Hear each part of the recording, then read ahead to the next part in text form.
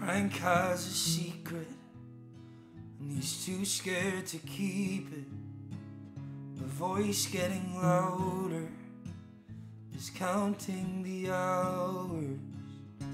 Don't take my toys away, we'll all have a price to pay when this is over, and you'll know when it's over.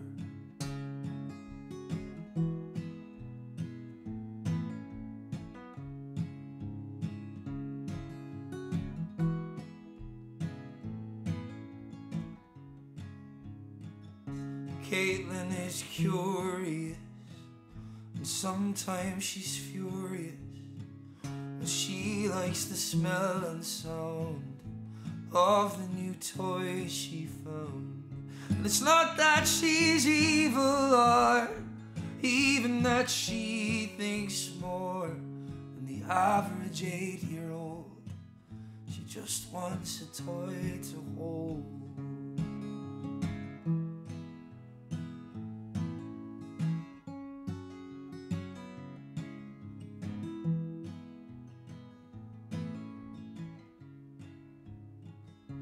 Marcus and Steven, they need to get even.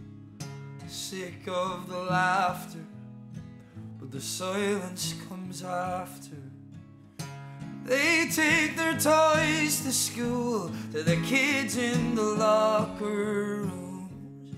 Then they'll be famous for something so heinous.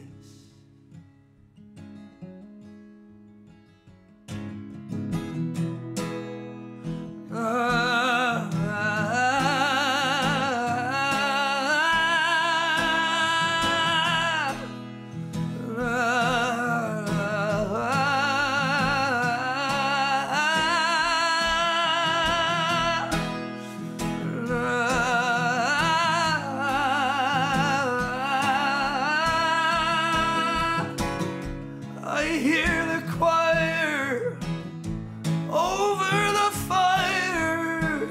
The blessed and sacred just can't match the hatred.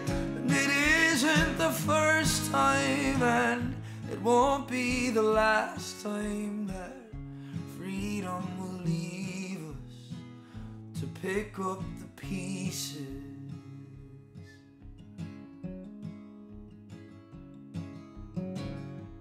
Illness and anger, we didn't know better.